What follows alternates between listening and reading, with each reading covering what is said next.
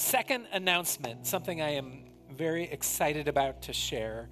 I'm going to kind of give the vision of this, and then I'm going to bring an entire small group, or at least part of a small group, up here with me.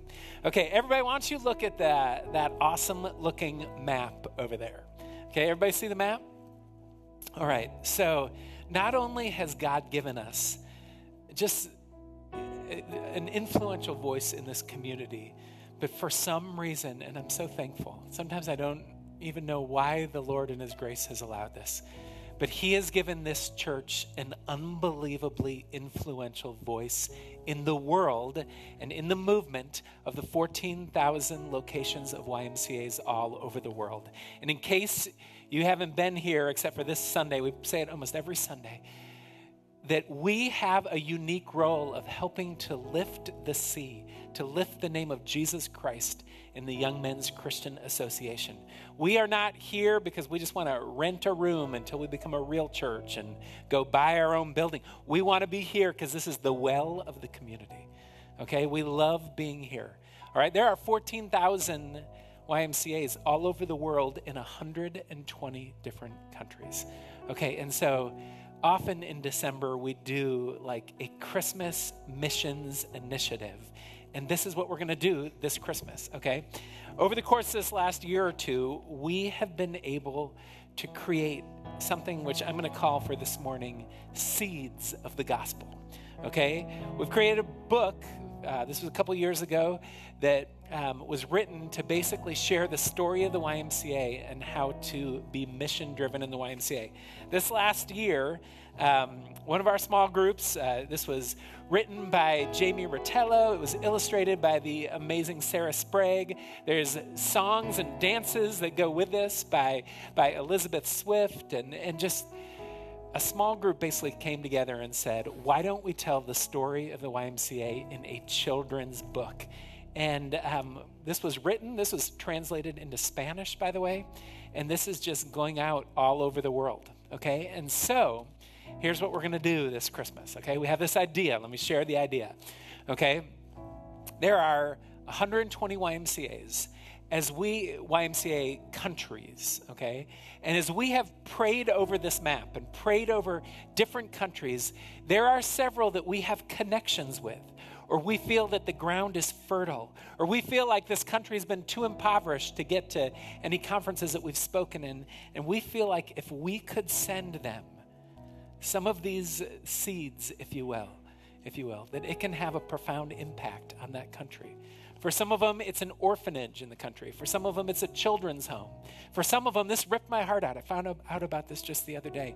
Bogota, Colombia, where we just sent 3 of our people for a mission trip. In Bogota, they have a missions initiative. They're saying, would you come help us plant a church here?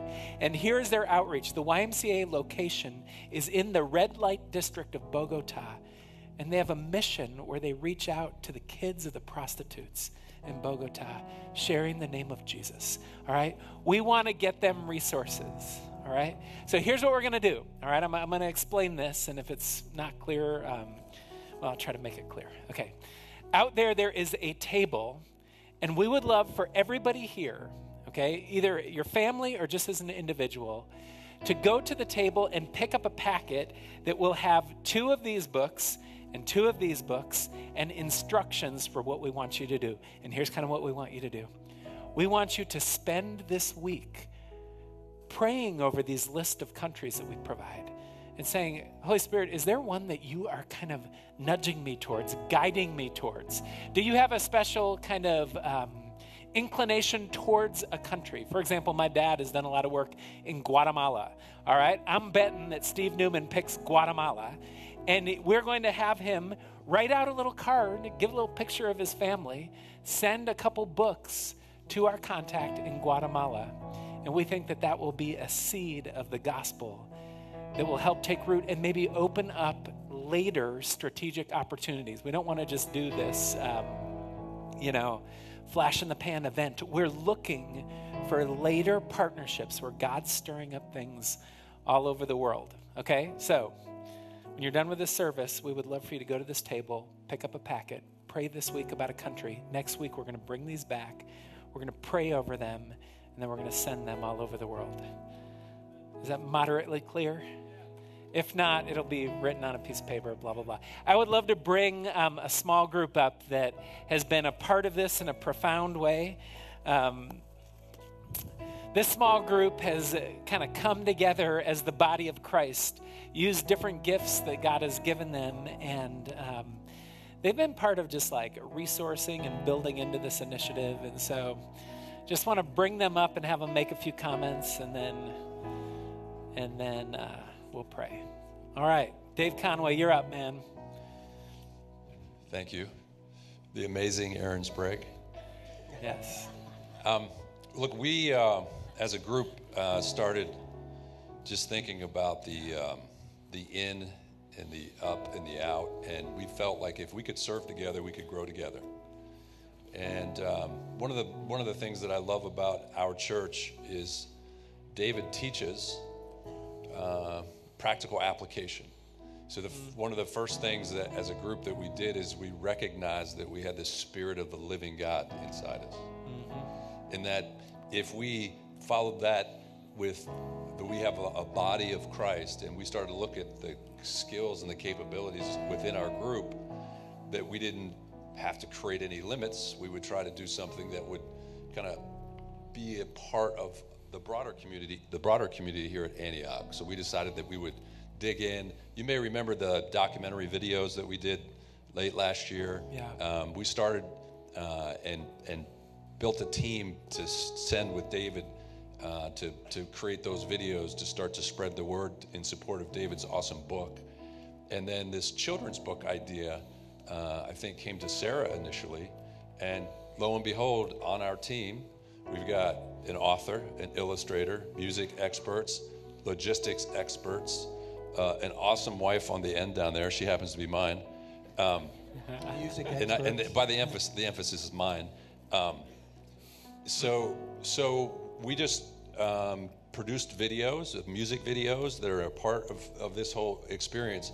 And we did it all because the last 15 years, there's been this amazing, like David's word, this amazing stirring. Yeah.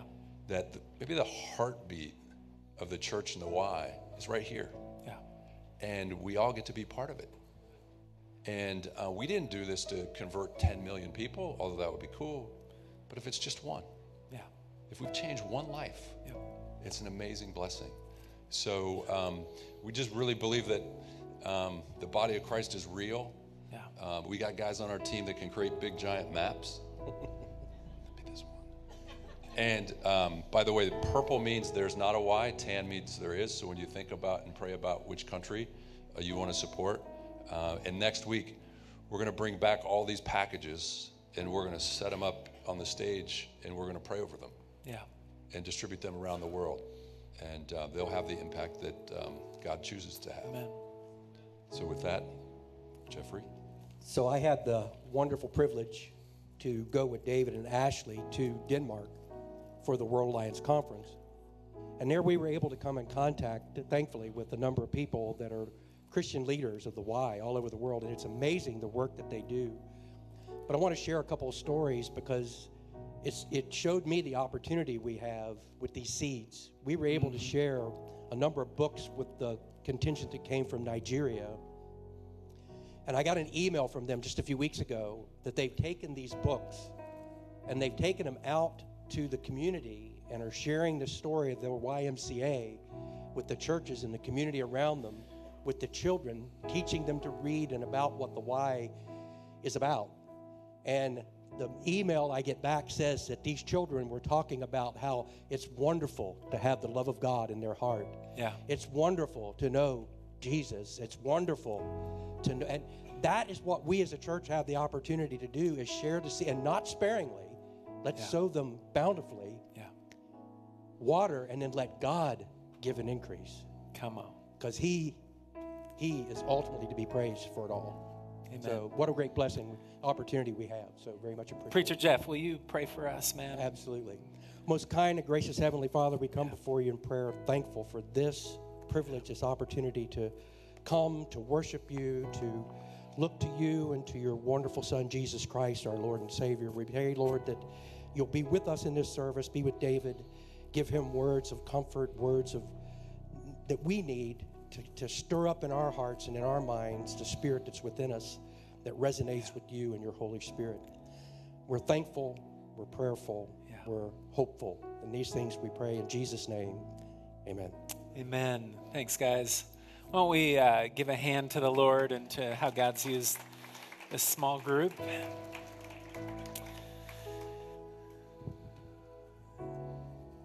Amen. Well, hey, if you have your Bibles, why don't you meet me in the book of Luke, chapter 2. It's the chapter usually known as the Christmas story. And we're going to look at God's word this morning, and we're going to ask, like we do every Sunday, that God would not just give us cool verses and a story, but that he would just meet us there, that he would transform us, that he would touch us like only he can do deep in our spirits. So Luke chapter 2, but I am going to start in Romans chapter 15, because there has been a verse this week that has been just rocking me. It has been hitting me. It has been something that I've been longing for as I've been reading, and it's something that I'm often longing for and looking to live in more consistently. Okay, so I want to read this verse to you. This is Romans 15. Can I have it on the screen?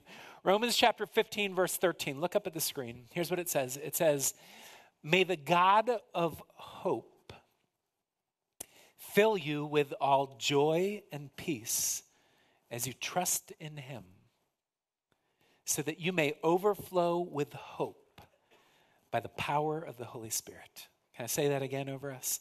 May the God of all hope fill us with joy and peace as we trust in him, so that we will overflow with hope by the power of the Holy Spirit. Okay? This verse is saying that there's a source of hope. And by the way, when I say hope, this is not hope like, oh, I hope Ohio State beats Georgia in 2 weeks. I do hope that, but that biblical hope is this. Biblical hope is a confident expectation that is rooted in the character and the promises of God. Can I say that again? A confident expectation that's rooted in the character and the promises of God. It's when you know that you know that you know something, and it affects the way you live, okay? And this is saying a follower of Jesus can not only have hope, but overflow with a certain kind of hope. And it's also saying that the God of all hope puts the characteristics of joy and peace within us, so that we become this like fountain of hope that's overflowing. Look up at me. Is that your life? Wouldn't that be an awesome description of life if someone would say of you, hey, you know her, she is so full of joy and peace that her life is just gushing with this hope. I'm thirsty for hope, and I see it in her. Or if you'd look in the mirror and be like, God, how do I feel today? How do I feel it? Joy, peace, hope overflow.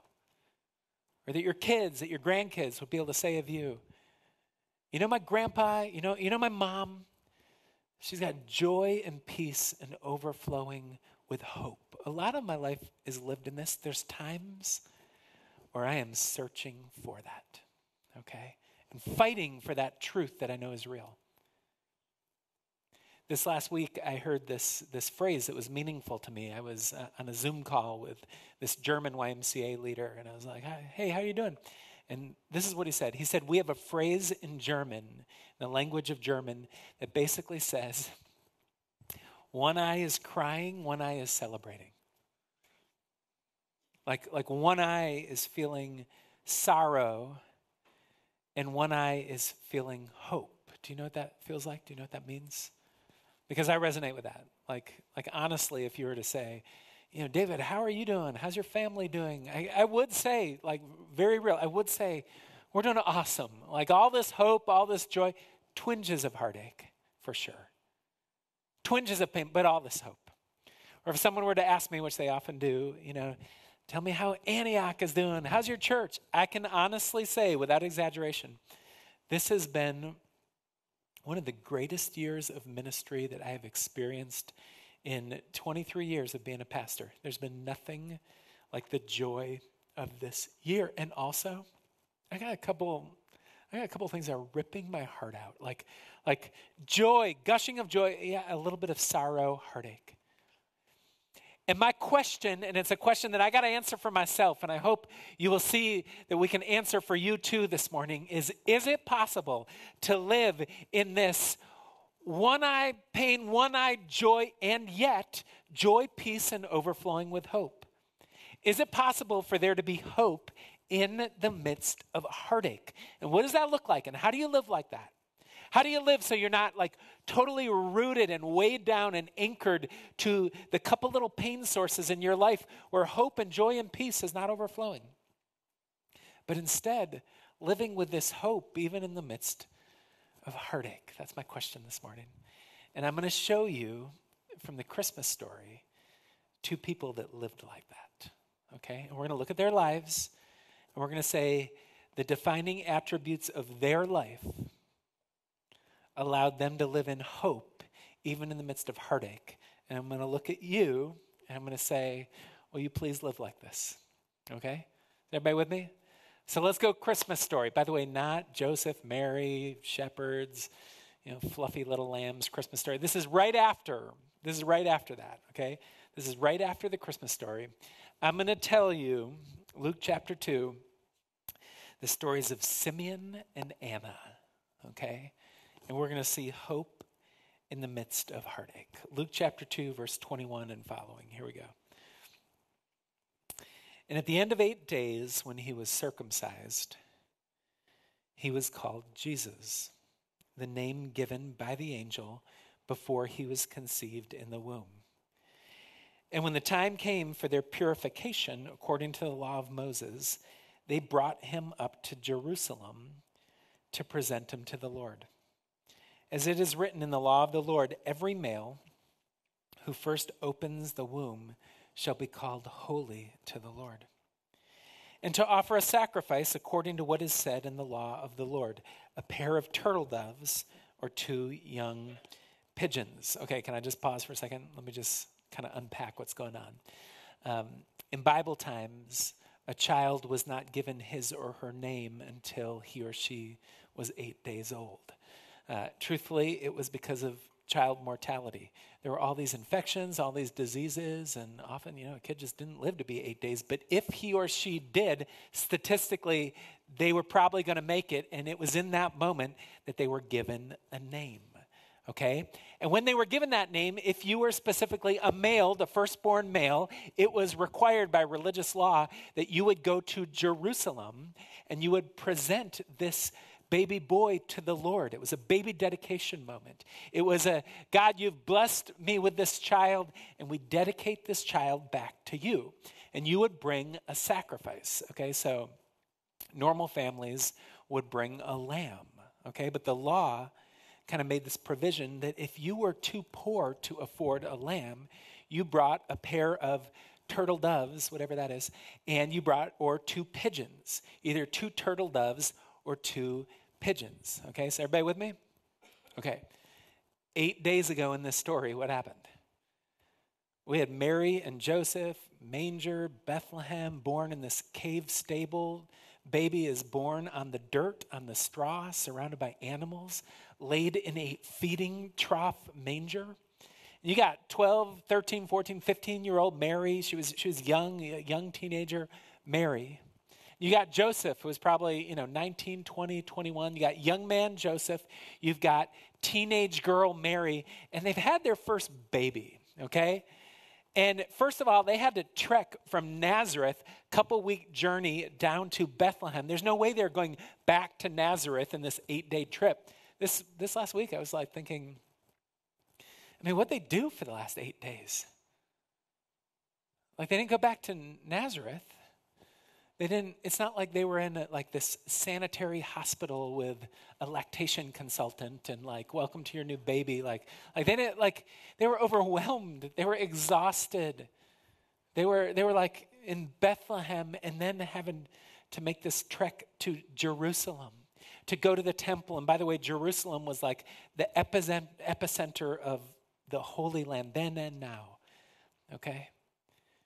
And in the very middle of Jerusalem was the temple, which was this place which was like hustle, bustle, chaos, commerce, people there worshiping the Lord, people there trying to make a buck, people like it was this packed out, crazy place. And I want you to picture this scene, okay?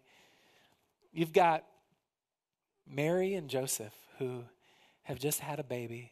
8 days later, they make the trip to Jerusalem. They're walking around the temple like overwhelmed. And by the way, there's no way they could afford a lamb. They came with like a pair of turtle doves or 2 young pigeons, all right? They're poor, they're hungry, they're exhausted, they don't know what they're doing. And the story is about to intensify, because watch what happens, okay? Verse 25. Now there was a man in Jerusalem whose name was Simeon. And this man was righteous and devout and waiting. I want you to underline that word if you have your text. And waiting. The theme of his life, he was waiting for the consolation of Israel, which means like for the comforting or the completion of the people of God. He was waiting for something. And the Holy Spirit was upon him. And it had been revealed to him by the Holy Spirit that he would not see death before he had seen the Lord's Christ. And he came in the Spirit into the temple. And when the parents brought in the child, Jesus, to do for him according to the custom of the law, he took him up in his arms and blessed God, watch this, and said, Lord, now you are letting your servant depart in peace, according to your word. For my eyes have seen your salvation, that you prepared in the presence of all peoples, a light for the revelation to the Gentiles and for glory to your people, Israel. Okay, so let me pause. So we got this guy named Simeon, okay? And he comes on the scene, and here's what we kind of know about Simeon. We know he is righteous. We know he's devout. And we know he is waiting, all right? He's waiting.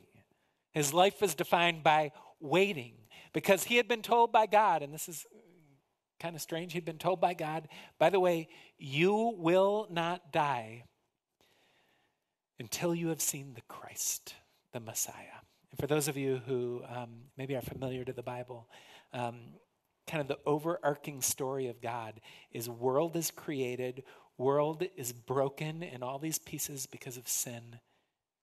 And one day God would send the Messiah, the Christ, the answer that would put all the pieces together, the rescuer. The world is in bondage, but one day God would send someone who would set his people free. All right? And his name was Jesus. And God had revealed to this guy, Simeon, you are not going to die until your eyes have seen the Christ. Okay, so we've got in this scene, suddenly you got Mary and Joseph overwhelmed, exhausted, walking through, Jerusalem, and suddenly, kind of strange, old guy pounces on the scene.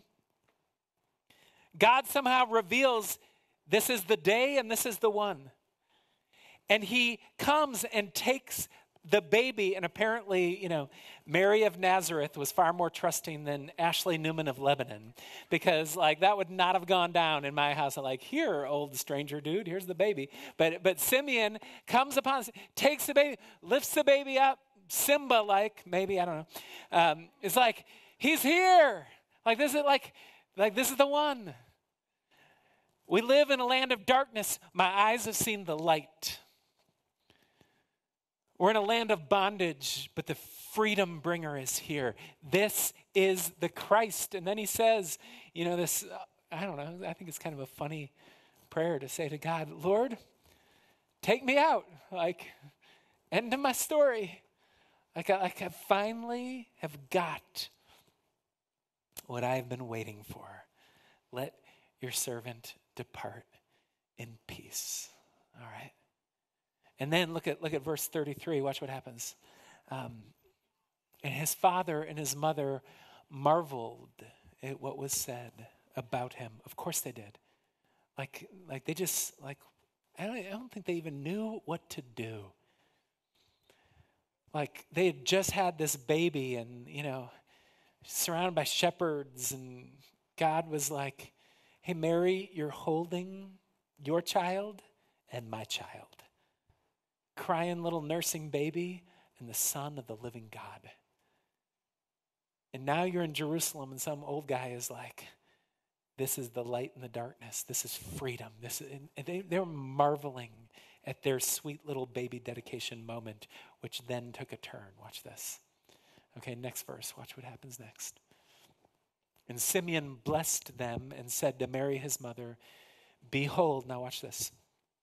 This child is appointed for the fall and rising of many in Israel, and for a sign that is opposed. And a sword will pierce through your own soul also, Mary, so that the thoughts from many hearts may be revealed. All right, Simeon blesses them, blesses this child, looks her in the eyes and says, all right, Mary, let me also make this clear. This child will bring light and freedom. Many will rise and many will fall, because he will be the dividing point of all of history. He will be its hinge. He will be the fork in the road.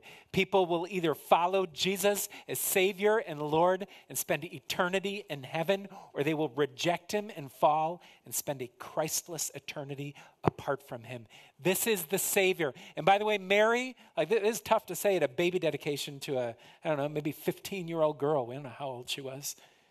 Mary, one day nails will pierce his wrists and a sword will pierce your heart, because your baby that you're holding in your arms is going to die. And he will be what will make people rise and fall. He will be the hinge of all of history. Look me in the eyes, please don't miss this. He still is. He still is. The one central dividing point in the most important decision in your life is, what are you going to do with Jesus the Christ? Is he good teacher, good guy, moral example, like a holy version of Gandhi or something? Like you can take good moral character lessons? Or is he the God of the universe that is the one and only doorway to heaven? All right? And what you do with that question means everything. And everybody in this world right now, you can say, hey, have faith, believe what you want, be tolerant of everything, believe whatever God you want. The moment you say Jesus Christ is the one and only way, truth, and life, and in him is the answer, all hell will literally break loose on you. And he is the hinge point, all right? And Simeon says this, and then implication, story over, dude goes home and dies, end of his life. All right? And I want to pause there, and looking at his life, I want to ask the question, did he find hope in the midst of heartache? Could we look at his life and say this was a life that validly was filled with heartache and pain and hopelessness, and did he find hope? And so I would say yes. And so let me just kind of bring us to how I think Simeon found hope in the midst of heartache. First of all, could he have had valid heartache? Yeah, I think when you look at his life, you need to realize that the defining aspect of his life was a life of waiting for a promise of God that he believed was from the Lord that would bring fulfillment. And day after day after day, he spent waiting. Look at me. Do you know what that's like? Do you know what it's like to be waiting for something that you believe is in line with the heart of God, character of God, promises of God? Do you know what it's like to be waiting, praying day after day after night for a child who you're kind of estranged from to one day come back to know the Lord? Do you know what it's like to be waiting for this meaningful relationship that you've been longing for forever? Do you know what it's like to be waiting for work that you feel like is purposeful because you feel like you're just, being used and banging your head against a wall? And when will I be able to work in something that makes a difference? Do you know what it's like to be waiting for a relationship that's broken and you're longing for it to be restored? Do you know what it's like to be waiting for a child because all you want to do is get pregnant and you just feel like God's given you this desire in your heart and you're waiting and wait? Do you know what it's like to be waiting? Because he spent his life waiting. And from a little boy to now, he would go day after day after day to the temple. And I assume that ever since God revealed it to him, every day he would wake up and be like, is this the day? And is this the one? Looking around over and over. Is this the day? Is this the one? Is this the day? Is this the one? And day after day after day. And the implication is that Simeon is old. He was waiting unfulfilled. Do you know what that's like? Hold on to that if you don't, and I'm going to return to that later. But you could have looked at his life and said, man, a lot of your life is heartache, okay? So how did he find such hope? I'm going to give you 3 points, all right? I'm going to show you in his life, I'm going to show you in Anna's life, and then I'm going to look to your life. All 3 the same points. Here's the first one. Okay, it has something to do with his ears, something to do with his eyes, something to do with his mouth. What he's listening to, what he's looking for, and what he's speaking. Okay, so here's the first point if you're taking notes. With his ears, he was listening to the Holy Spirit. Let me say it again. With his ears, he was listening, he was hearing, he was seeking, he was listening for the Holy Spirit. Let's look back at verse 25 through 27. And I've highlighted this. This is Luke telling his life, and he's making a point, and Luke is not being discreet, okay? Here's Dr. Luke saying, let me show you his life. Watch this. There was a man in Jerusalem, his name was Simeon. This man was righteous and devout, waiting for the consolation of Israel. Now watch this. And the Holy Spirit was upon him. And it had been revealed to him by the Holy Spirit that he would not see death before he had seen the Lord's Christ. And he came in the Spirit into the temple. There's just a couple verses, and over Luke's like, hey, this is a Holy Spirit dude. Like, watch this. Holy Spirit is upon him. Holy Spirit is speaking and revealing to him. He's coming in the Spirit, which is a Greek phrase which means something like influenced by the Spirit, empowered by the Spirit. Simeon had a daily walk, please don't miss this, where he was empowered by the Spirit of God, sensitive to the Spirit of God, influenced to the Spirit of God. Jesus said when he left this earth, I am not leaving you as an orphan. In fact, I'm leaving my Spirit and he will be in you. He will communicate to you. You can hear from him and understand him. And Simeon lived life in dynamic relationship with the Holy Spirit. Okay? And here's the point. If I were to bring out one point of this, I would say this. He was waiting with God while he was waiting for the fulfillment of the promises by God. Can I say that again? He was waiting with God while he was waiting for the promises to be fulfilled by God. He didn't understand what was God doing and when was God wanting to do it. But the Holy Spirit was upon him and speaking to him and communicating to him. And he was influenced by the Spirit. All right? And why is that so important to hope? All right? Like why is it so important to say my dynamic relationship with the Holy Spirit of God is intricately tethered to hope? Okay, let me show you the Romans verse again. I don't know if you missed it the first time, but let me show this to you again. May the God of hope fill you with all joy and peace as you trust in him so that you may overflow with hope. Watch this. By the power of the Holy Spirit. I want you to look at those words. Joy, peace, hope. Here's my question for you. Do any of those words come from you? Do any of those words come from you trying harder to be a really good Christian and like, here's your, behavioral strategy of the day. I'm going to try to be more joyful and peaceful and have more hope. That is not how the Christian life works, okay? The Christian life is this process of saying, God, I don't have joy and peace on my own. I don't have overflowing hope of my own, but you are in me. And as I listen to you and trust you, respond to conviction from you, ask you to empower me so that your fruit is manifested through me, God, you create hope in me by your power, not by my own power. Christian life is not based on your effort. It's based on the power of the living God who wants to live in you and through you and produce things in you and through you that you can never do on your own strength. He wants you to live in joy and peace, and it has more to do with your relationship with him. And I don't know a lot about Simeon. Luke doesn't tell us a lot about Simeon, but he says he was revealed things by the Spirit was upon him, he was influenced by the Spirit, he was going to the temple in the Spirit. It's like this guy lived a Spirit-tethered life. Does that make sense? So with his ears, he was listening and responding to the Holy Spirit. Next point. With his eyes, he was looking to the Lord along paths that lead to the Lord. If you look at verse 25, it says, he was waiting. But let me unpack that verse in Greek. That word waiting is not a word for passive waiting. It's a word for active waiting. Can I tell you the difference? It didn't used to be like this, but now if you go to Starbucks and you see people waiting in line, what are they doing?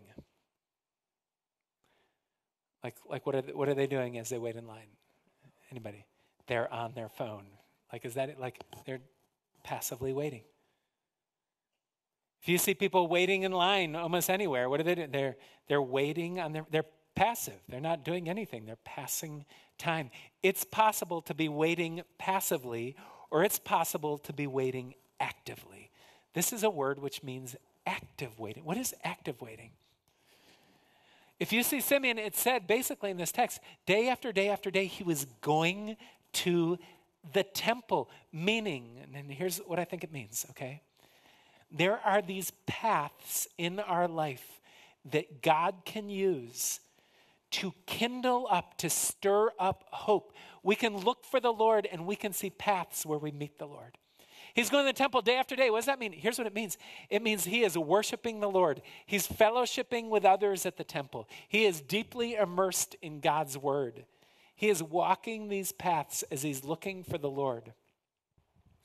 And he is not waiting passively. He's waiting actively. And so my question for you, and I'm going to get into this later in the application.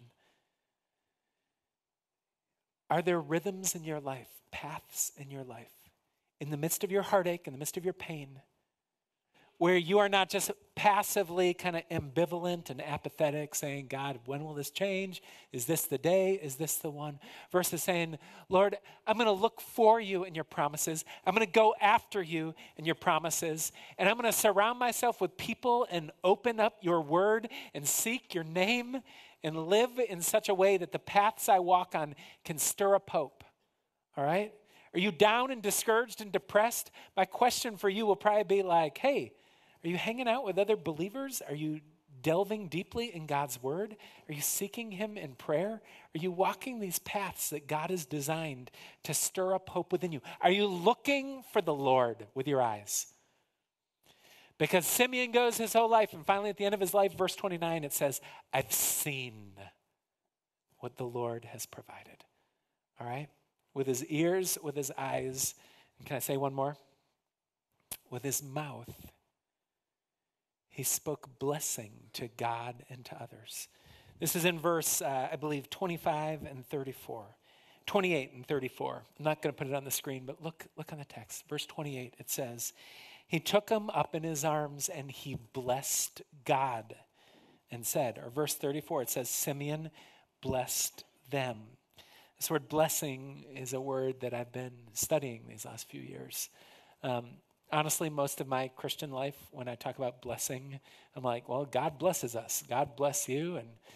And isn't blessing like God just like, I don't know, putting his divine goodness on us or something? I don't know. But biblically, if you study blessing, you see all these examples of people throughout Scripture blessing the Lord. Like, I bless you, God. Bless the Lord, O my soul. I bless you, God. Or you see all these examples of people blessing others. So can I give you a definition of what this kind of bless means? To bless means to speak of the character of God, the goodness of God, the life of God. And when it's to God, it's speaking it back to him. Okay? It's saying, God, I bless you, meaning it's synonymous with I praise you, or I extol you, or I exalt you. I speak of your character, your goodness, your life back to you. Okay? When you bless others, it means basically, I want to speak of God's character, his goodness, his life over somebody else. And please look at me and please don't miss this, okay? I've missed this a lot of my life, and I've just understood it these last few years. All right? When you bless the Lord and bless others, meaning when you fill your mouth and your heart with the character of God, the goodness of God, the life of God, and speak it to God and others, God uses that to stir hope in you. God uses that to light the fire of your heart back up again. Are you frustrated, discouraged, angry, depressed, apathetic? Like are you going through those things? Are you in heartache this Christmas, struggling with hopelessness? Are you going through those things? Start opening up your mouth and praising God and blessing others, and watch how God uses that path in your life to stir your heart to hope again. That is what Simeon was doing. With his ears, he's listening for the Spirit of God. With his eyes, he's looking along paths actively. With his mouth, he is blessing the Lord. And therefore, he lived in hope in the midst of heartache. End of story. Can I give you a second story? And this one, we'll have to go quicker. But this one is a story of Anna. And I'm just going to tell you her story, and I'm going to make the same 3 points. Okay, ready? So here's Anna's story. Watch this. And there was a prophetess, Anna, the daughter of Phanuel of the tribe of Asher. She was advanced in years, having lived with her husband 7 years from when she was a virgin, and then as a widow until she was 84. She did not depart from the temple, worshiping with fasting and prayer night and day. And coming up at that very hour, she began to give thanks to God and to speak of him to all who are waiting for the redemption of Jerusalem. Okay, so here's our second story. Not a very complex story, not a whole lot of plot, not a whole lot of, we've got an 84-year-old woman who comes up upon this scene in the baby dedication. And I would actually say this: she never left this scene, because it seems like she never left the temple, according to the text. She was just worshiping the Lord and praying to the Lord, giving thanks to the Lord, speaking of the Lord night and day in the temple. And she sees Jesus, and she just busts forth like in thanksgiving, okay? And so then that's the end of the story. Wasn't that an awesome story? Okay, but let me just unpack that story just a little bit. First of all, valid that if you look at Anna's life, would you say maybe a little heartache and potentially hopelessness? It says when she was a virgin, she was married for 7 years to her husband. Again, probably 14, 15, 16. I don't know. That's what it was back then. 7 years later, husband dies, and now she's 84, meaning probably 60 years. I don't know. Of her probably feeling alone, probably asking questions. Probably like, why God? And what, I don't understand you, God. And yet, I would make the same 3 points. Ready? With her ears, she heard from the Holy Spirit. And where am I getting that? Okay, it says, and Anna was a prophetess. Now, don't get freaked out by that word, okay? Prophetess, basically, we've studied this in the past and we're going to study this more in the future. What is prophecy? Gift of prophecy. New Testament gift of prophecy is something like hearing from the Lord and communicating about the Lord. Okay? Hearing his heart and communicating it to others. And what it involves is this dynamic relationship with the Holy Spirit. I assume when it says Anna was a prophetess, it means, I assume Luke meant, that she was hearing from the Lord and saying, I think this is God's heart for you. She was hearing from the Holy Spirit and communicating that, okay? And a couple years ago, we did this series called Spirit and Truth, and we kind of unpacked 1 Corinthians 12, 13, 14, and the other 7 spaces in the New Testament where it talks about the gift of prophecy. And okay, everybody look up at me for a second. If that's a little bit weird for you, or if that causes you pause or question mark, which I understand, we are going to study that more and really get that biblically right. And actually, at the end of January, we're going to host a conference here by these people by the name of Remnant Radio, who are awesome. And they're going to talk about what it means to hear from God biblically in such a way that we're subjected and submitted to God's word, but using a biblical word that we see everywhere throughout the New Testament. We're going to say, what is prophecy and how do you hear from God? And how does that exist today in such a way where God's word is true and central? All right? Anna, this is what I'd say about her. She was hearing from the Spirit of God and communicating it to others. Okay? Secondly, she was looking for the Lord along paths that kindle up the Lord's presence, okay? Look at what it says about her. She was fasting. She was praying night and day. I can't say this with certainty, but I think this text would implicate that she didn't even live at home in her place. It seemed like she lived at the temple, okay? She was walking these paths, and finally, she was blessing people with her mouth. She began to give thanks to God and to speak of him to all who were waiting for the redemption of Israel. She was blessing God, speaking to God, blessing others, speaking to others. Okay, can I talk about our lives? All right. I want to talk about these 3 points in your life and my life. First of all, I want to ask you a question. You don't have to raise your hand. But when it looks at this verse, Romans 15, can I pull that back up? A life overflowing with hope and joy and peace. Is that your life? Is that elusive in your life? Are you fighting for that, or is that your life? And honestly, like Anna and Simeon, let's be real. Are you waiting for something? Because truthfully, I've been a pastor for almost 23 years now. I've had a lot of coffees with people. Let me say something with some authority. Almost everybody I find is waiting for something. Like I rarely come across somebody that doesn't have a little bit of heartache in a certain area and they're waiting for something. And so my question for you, honestly, is can you find hope in the middle of that heartache? Okay? Can you find hope that is greater, overflowing hope in the midst of the, wasting away tent of this world? And I would argue, just like Simeon and Anna, these 3 points. Here's the first. That hope comes when with your ears you are hearing from the Holy Spirit and being empowered by the Holy Spirit, who is the source of hope. Okay, so can I just tell you my life a little bit, what I'm learning? When I spend each day and say, God, by your Spirit, would you fill me?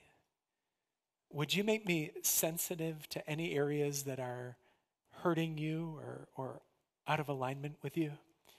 Would you speak to me and communicate to me and show me how you want to use me throughout this day and give me a sensitivity to your gentle nudgings? So let me tell you 2 stories of this last week. First one good story, one bad story, both about me. First story, here's the good story. Most days I go to the YMCA. So one day I went to the Y and I was like, Holy Spirit, would you guide me and open my eyes to see what you're doing and help me to have conversations that are full of you? And in that next hour, I had 3 amazing conversations. I felt like they were God-led and the Lord used me. I was able to listen and communicate and talk, and I felt like God kind of touched those conversations. And I left the Y that day. I know this is not a dramatic story or anything, but I left the Y that day and I was like, you know what? I heard from the Lord. And I feel hope in the Lord, okay? Second story. This last week, I went to Costco and was tempted by the clothing aisles of Costco. I am convinced, I heard this comedian say this just a couple weeks ago, and I'm convinced, this is off point, but it's important nonetheless, that how old you are is tethered to how many of your clothes have Kirkland tags. All right? And how you don't care anymore if you start to say things like, why do I need to buy jeans anywhere else? Why do I need to buy flannels and jackets anywhere else? Look at Costco's. So anyways, maybe I'm wrong about that. I don't know. So this last week, I walked into and there was this like awesome looking like flannel like jacket thing that was $30 on sale for $20, but it should have been like $150. It was so stinking awesome. And I was like, surely I'm supposed to get that. Surely like God wants me to get that. I literally prayed, which I sometimes do. I'm trying to do more often. I said, Lord, do you want me to buy this? And I kid you not, I felt this gentle like twinge sort of impression on my spirit as if the Lord was just saying, I could have been wrong, but I feel like the Lord was saying, no, you haven't enough.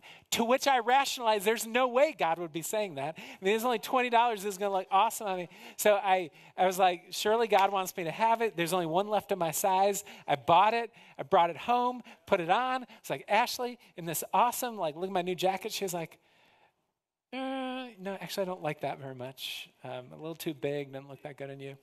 I did the coolness check with my kids. I was like, do I look like a cool, relevant pastor, or is this? And they were like, maybe. I don't know if I really like that.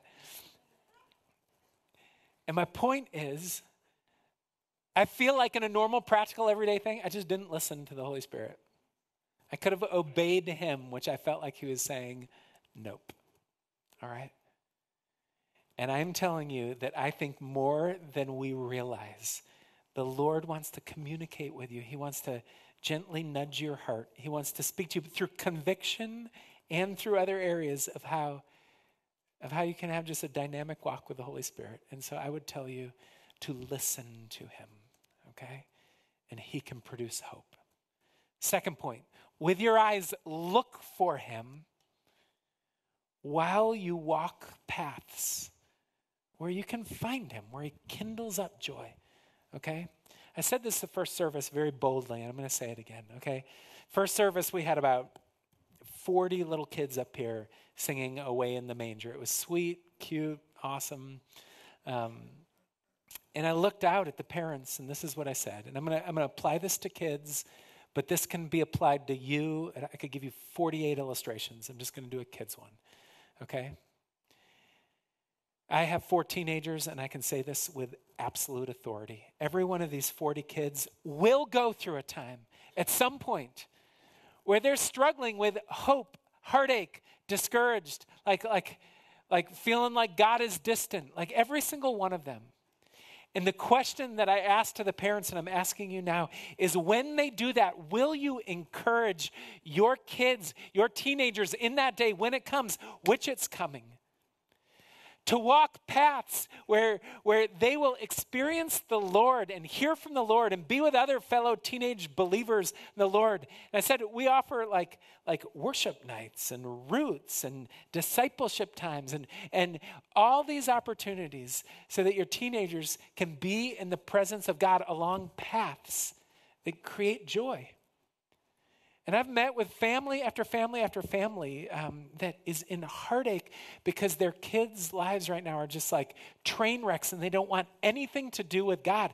And I've said, well, have you kind of encouraged them towards any of these paths? And I kid you not, every single conversation I've had that's painful, they've said, no, we don't want to force them, which I kind of agree with. I don't want to force anybody either. But I will say, in whatever way can happen where we're not forcing people, yet with all our hearts, we're encouraging your kids, and I'm encouraging you to put yourself on paths where you'll find the Lord, to be with other believers, to be with Bible studies, to be in small groups, to get your kids to our prayer nights, to get yourself in places where God will stir up. If you're discouraged or ambivalent or apathetic or depressed or far from God, don't isolate yourself. Don't like get yourself away from the goodness of God. It's like little glowing embers that need to be together, all right? And for goodness sakes, let us do like I see in Simeon and Anna's life. I mean, they were there. They were there. All right? You don't need to just be a part of a church to sing cool songs and hear good messages. You need the body of Christ. If you're a parent of a little kid, one day your 15-year-old daughter needs the body of Christ. All right? We need Jesus in our life, okay? And then finally to speak blessing. And I'll just say this too. When you are discouraged, when you're struggling with hope, when you're one eye crying, one eye rejoicing, to speak praise to the Lord and blessing over others, to speak blessing to God and blessing over others, and to watch as God will stir that up. I just challenge you over Christmas time. Worship team, would you come on up? Over Christmas time, let this be these next few weeks where you're speaking blessing to God and blessing to others. Let your life be filled with words that lift the Lord. And then I think we can have hope in the midst of heartache. Can I pray for us? And then I'm going to lead us in communion. God, we love you. We need you. I thank you for Simeon and Anna's life, these lives that on paper seemed like they should have been defined by heartache. And yet they lived in hope. And I just pray that our lives would look like that as well. I pray that my life would look like that, God. I pray that for the sons and daughters in the room, that their lives would look like that we would hear from you, Holy Spirit, that we would speak of you, that we would look for you, and that we would find what we're looking for.